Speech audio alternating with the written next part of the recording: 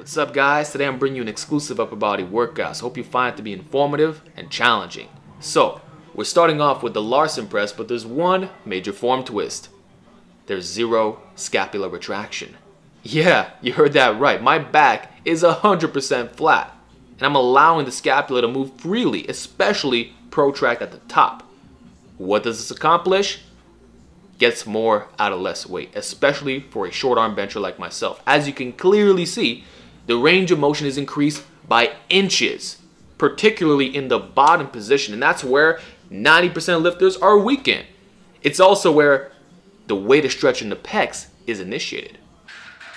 Not bad, third retraction day one. So this is essentially a free buffalo bar replacement. It doesn't get harder than this unless I narrow out the grip even further or bring it further up on my chest. But that would be subpar from a movement pattern perspective. I've been pressing this way for years and I know my own biomechanics, and I don't think flaring out is a good idea.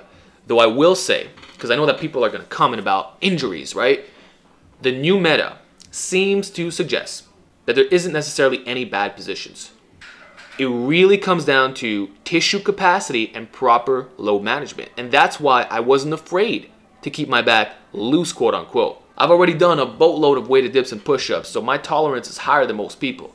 Now, I'm not suggesting you copy me, but I would recommend checking out a video by Coach Cassim, creator of N1 Education. He makes a good argument for why you shouldn't necessarily force being into maximum retraction. Though for my current opinion, I'd say a combination of retraction and protraction is probably ideal for most lifters.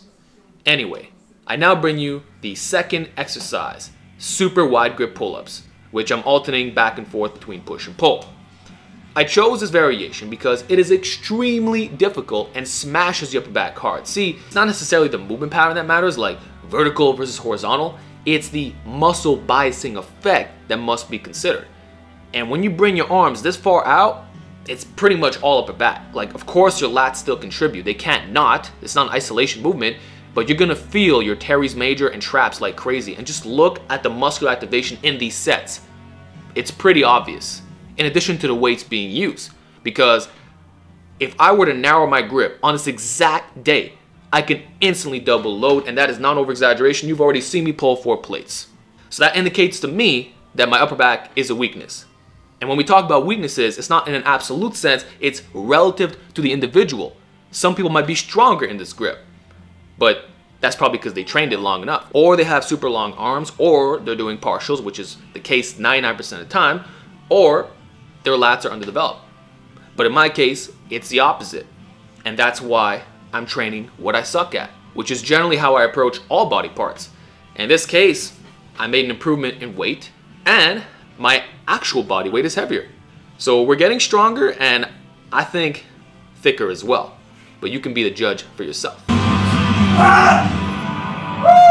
So the next exercise is a one-arm landmine press, which is freaking difficult. Now I will say this was not the plan for today's session. I actually received a Viking press attachment, but it didn't fit on any of my barbells. So much for quality control, which was quite disappointment, but I was still determined in doing a landmine press, and so I chose the single arm version because it's extremely difficult. Now I have to load up a bunch of plates. In a way, I would compare this to a one-arm dumbbell overhead press. And the weights aren't going to be too different either, which is pretty cool. Though I suspect that height is the major factor when doing this. Taller guys can lift heavier because the bar is going to be more vertical. Therefore, there's less of a moment arm. So if you want to be equal for everybody, technically you would do this off the knees. But honestly, that doesn't matter. Just do what's most comfortable. And what you can see here is that I'm grabbing onto the power rack, which increases stability. This is actually superior from a hypertrophy perspective. And so the only con of this variation is the lateral instability, because the landmine can move side to side. And so you got to find your perfect body positioning, but it's not too bad once you get the hang of things. Also, you got to make sure that your torso is even when training both sides. And in this situation, my right side was a little bit more twisted, which stems from muscular imbalances, like my left side is always going to be about 2 reps stronger, plus not being fully equivalent to the center of my rack. So next time, I'm probably going to use dip handles on the side to get better lined up. But either way, the intensity on both sides was comparable, so I'm happy with how this turned out as a whole. Now, do I plan on doing a lot of these moving forward? Probably not, to be honest. I'm looking forward to doing bilateral landmine presses with more stability. And if I had access to heavier dumbbells, I would favor those every time. But there's just another variation you can employ. Anyway, the fourth exercise is the Ghetto lat pull down using my new spreader bar. So as I pointed out earlier, we're doing 2 vertical pulls, but the muscle emphasis is different. And in this situation, it's a mostly neutral grip, and I'm allowed to open up a bit at the bottom. So it's less restrictive than, say, using a V-bar.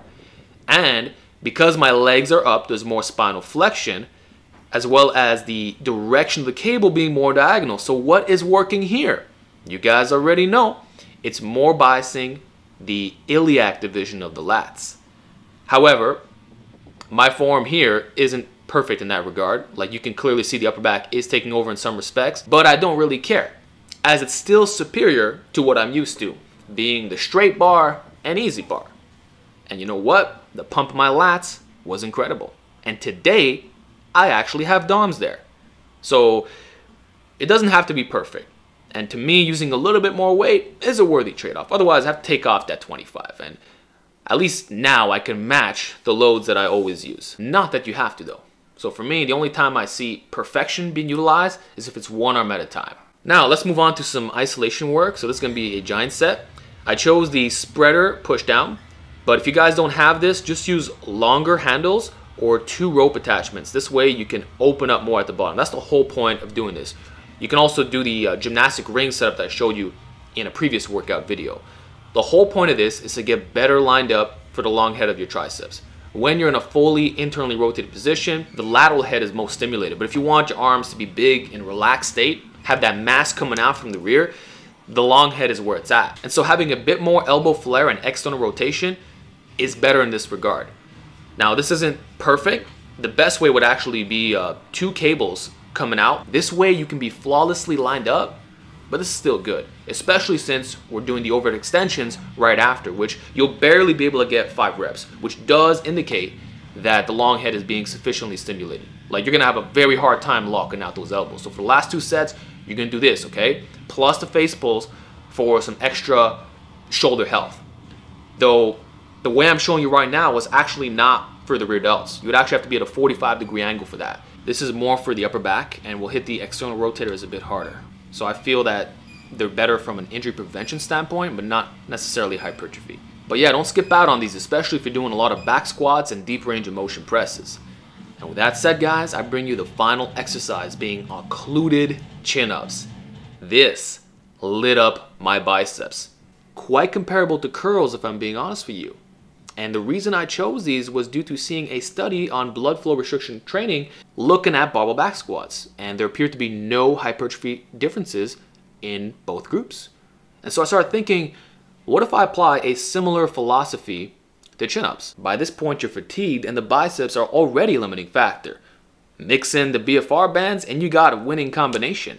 Not that you're isolating, but you're mostly going to feel your biceps. And that's pretty much the only thing that I felt. The pump was insane, which you're going to see in a bit. And this is only off 3 sets with my body weight. Imagine if I get progressively stronger with higher reps. That's the plan. Keep these in my rotation, see what happens in the long term. All right, guys, we're done. And I might be onto something with these occluded chin-ups. So yeah, I'll continue experimenting with these with my curls as well, because we can't be minimalist. And with that said, I'm done for today. Hope you enjoyed this workout. Try it out, and I'll see you in the next one.